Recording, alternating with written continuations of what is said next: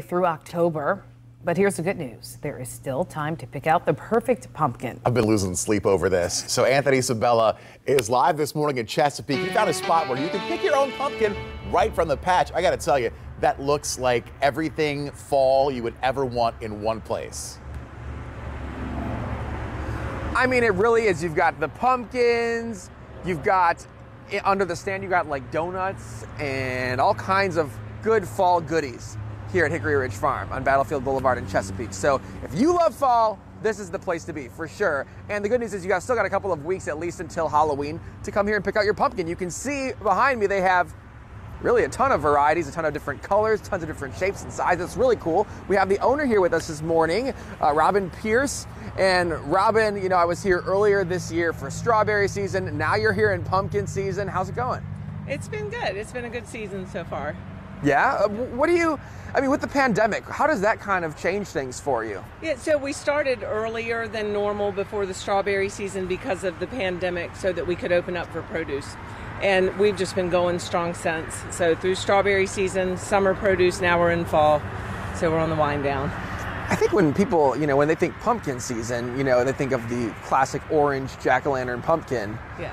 But you guys, what I think is really unique is you have all kinds of different varieties here. Yeah, we have a huge variety of what we call specialty pumpkins. And so, yeah, the decorative pumpkins, we still have a ton of them. And then we're going to go into a lot more jack-o'-lanterns as people start looking for their jack-o'-lantern pumpkins for carving. So for the folks who are watching, they can still come out and get their orange pumpkin, their jack-o'-lanterns if they want to. Absolutely, yeah. We have plenty on hand and more coming all the time, so yeah.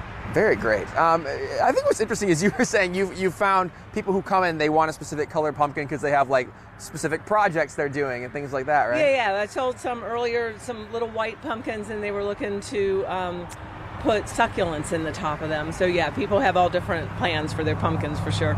So for folks who do want to come out then, because you know we have a couple of weekends until Halloween, what do they need to know? I understand you get pretty busy these days. Yeah, so weekends obviously are going to be busier. So if you're looking we offer all of the same things during the week that we do on the weekends. So the hay rides and the barrel train and the pony rides run every single day. So if you're looking for it to be a little less busy, then weekdays are a better option for that. Awesome. Yeah. All right, Robin Pierce with Hickory Ridge Farm. We're not done yet. I know we're going to go to a different part of the farm and check out something a little bit different, but also still very fall and very photographable. You know, I think that would be photogenic, photographable, whatever the word is. All right, we're going to send it back to you live from Hickory Ridge Farm here in Chesapeake. Very Insta-worthy. Yes, very much so.